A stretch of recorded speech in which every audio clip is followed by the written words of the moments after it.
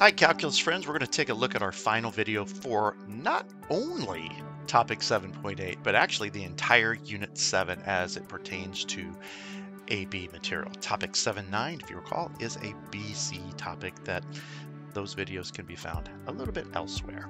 So what are we going to do here in this particular video? Well, we're going to look at another growth model, a little bit like the one that you may have seen in video 5 if you watched example 5 over Newton's law of cooling. But this one applies to population growth. And our subject today, fish. Something is fishy. Let's take a look at our new model. It says that fish are being introduced into a man-made lake. The change in the rate of fish f with respect to time t is directly proportional to 900 minus f. And that is where the problem differs from our normal differentiation growth decay model. T is going to be measured in years. It says time 0, there are 400 fish, and 3 years later, there are 600 fish.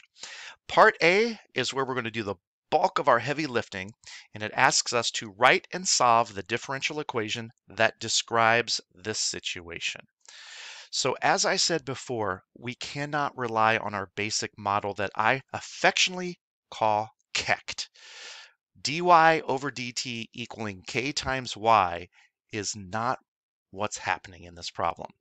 In this particular problem, our derivative is proportional to something more than just the dependent variable f. It's 900 minus that f.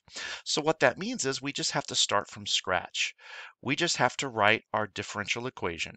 So df over dt is equal to k times the quantity 900 minus f. So it's going to look a little bit something like that. Next up, we're going to divide 900 minus f over to the left. We're going to keep our df over on the left, and we're going to multiply our dt over to the right. So really, it's the same process in solving. It's just that we kind of have some unusual variables, f and our t. Now we're going to go ahead and integrate, and the left side has a very tricky integral. Hopefully you all recognize that yes, there is a natural log of 900 minus f. Nobody hopefully will argue that. It's a typical 1 over u form. But because there's a negative sign in front of our dependent variable, if we were to let u equal 900 minus f, the derivative of that u is negative 1. So we're going to have to offset with a negative, and it's so easy to miss. It would only cost you likely 1 point in the grand scheme of things, but we want to try to be as accurate as we possibly can. We owe it to the fish, right? So don't forget, if you have a negative in front of this variable, which I'm going to tell you is going to happen so often with this model, because it's always a constant minus the number of items, the number of fish, the number of whatever. And we'll talk a little bit about what the role of this constant is. So don't forget that. On the right side, when we integrate, switching to my pen, when we integrate, we're going to end up with k times t, and then we can add our constant c afterwards. So there is our basic model with the unknown k and c. Now we got to get to work and start finding k and c.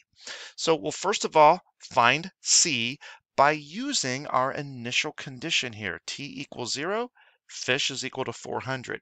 Now, unlike before where you could so easily replace the c with the 400, can't go there with this problem. You cannot do that because you're going to find out c is not going to be 400.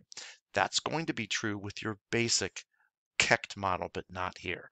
So you're going to replace the f with 400. So 900 minus 400 would be 500. Don't really need the absolute values anymore. And when I let t be 0, the k is wiped out, and boop, before you know it, you've got yourself your c. So basically now we have a more, I don't know, getting there, precise model. It still is a little bit lacking because we don't know the value of our k, but we'll find that next. So there's where we're at right now. So to find our value of K, we use another piece of information that says 3 years later, there are 600 fish in the lake. And so that information using, well, I won't even write that down. You know that I'm going to plug 3 in for T and 600 in for F. And so if I do that, we have negative natural log of, don't really need the absolute values either, will I? Because I've got 900 minus 600, which is 300. And that's equal to KT, or K times 3, I should say, minus our natural log of 500. So we're going to start solving by adding the natural log of 500 over to the left. And then we have to very carefully simplify the natural log of 500 minus the natural log of 300. And it is not the natural log of 200. It's the natural log of 5/3. Remember that you consolidate two logarithms that are being subtracted by dividing them into a single logarithm. And then if we move our 1/3 over to the left by dividing it, K is going to be 1/3 times the natural log of 5/3. So finally, we've got a model that is a much more precise model. We could actually start to use this. We could use our K that we found, 1/3 natural log of 5/3. When I multiply this by T, right, I'm just going to place that T right there. And there we go. Now, the only thing about this model is that, let's say I want to find the number of fish at a given time. I don't have my fish by itself, right? I don't have my F totally isolated.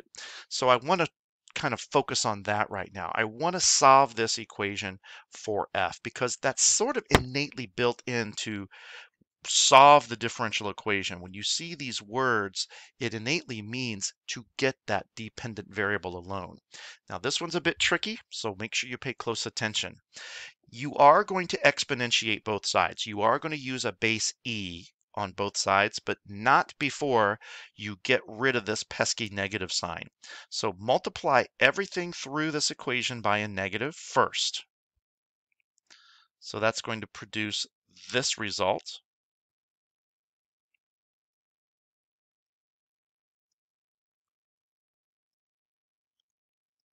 And at this point, we can, oops, that's going to be a plus there as well.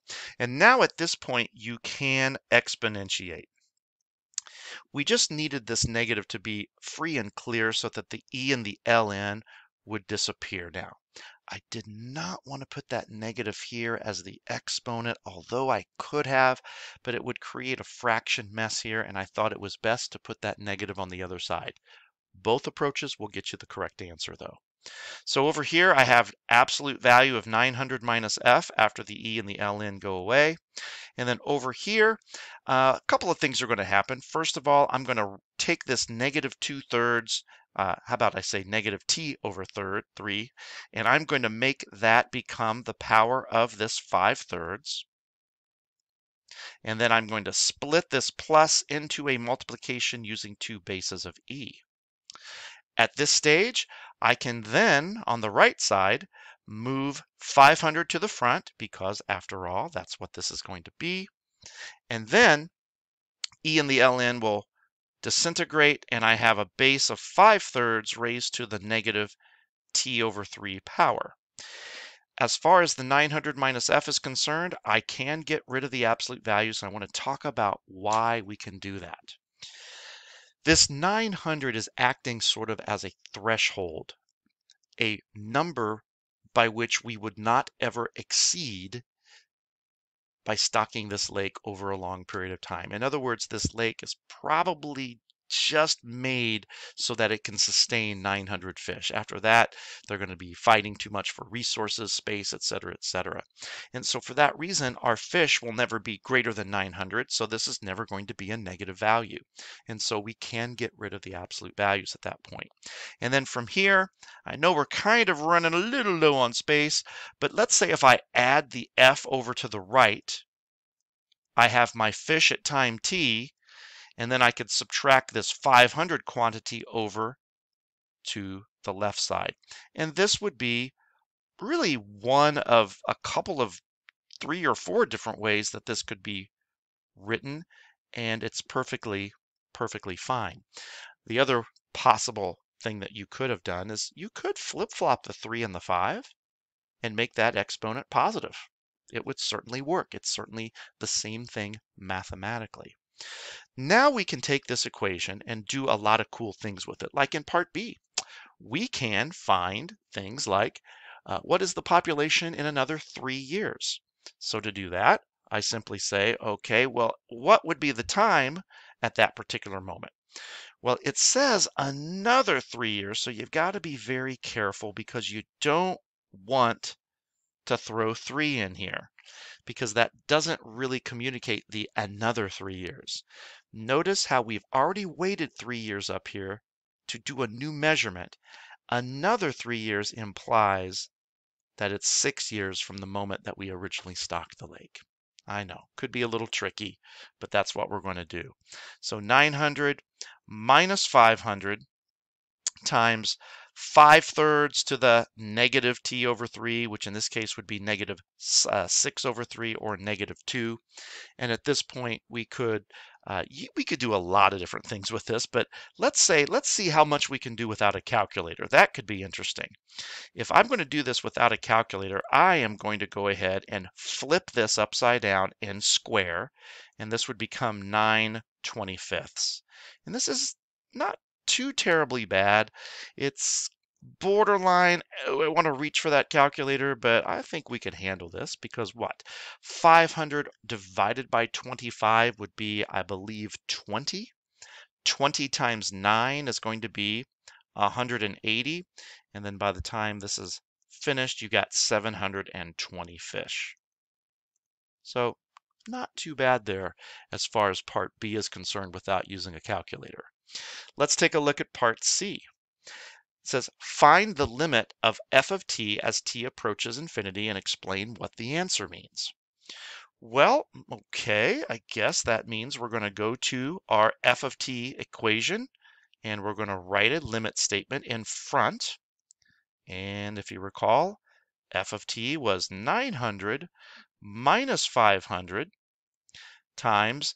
Now at this point, I'm going to go ahead and flip that 5/3 and make that power positive because I can work with that, I think, a little bit better in the context of this limit. We'll see if you agree.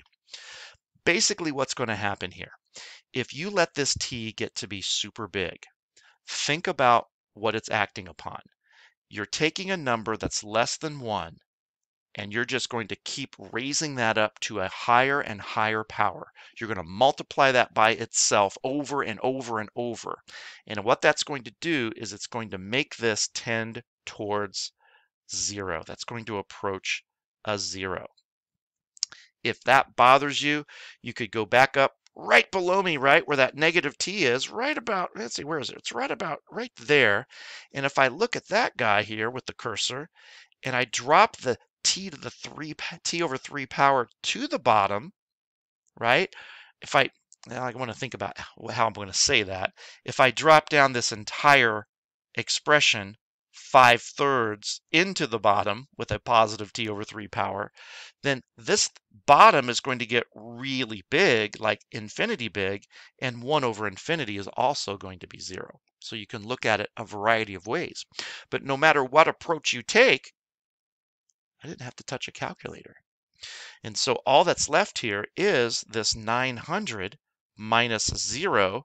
And of course, that is going to be 900. Now, we talked about what that means, right? As time grows on forever, we're never going to exceed 900 fish. So that would simply be the maximum number of fish that would inhabit the lake, we'll say.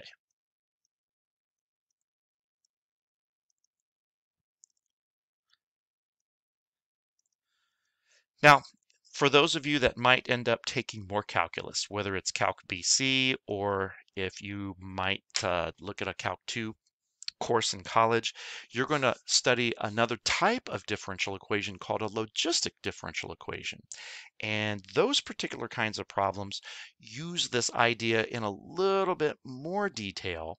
And this idea of this 900 has a name called the carrying capacity. Maybe if you take AP biology, you've heard of that word. But that topic is covered in 7.9 in the College Board Calculus course and exam description, and thus would not be taught in a traditional AB course. But you're always able to kind of read on that and check on that if you have an interest, but it's not going to be tested on the exam.